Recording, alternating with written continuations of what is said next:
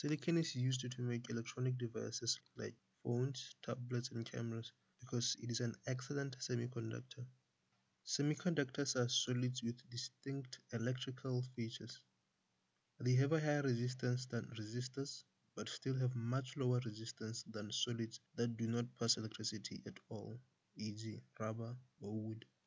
The conducting properties of silicon can be altered by a process called doping, which is the intentional and controlled introduction of impurities into the structure of a substance. This is done to lower the substance's resistance and increase its conductivity. Here is a simplified illustration of the process. An important point to remember: electric current is the flow of electrons or charge. Step 1. Remove a silicon atom and replace it with a phosphorus atom.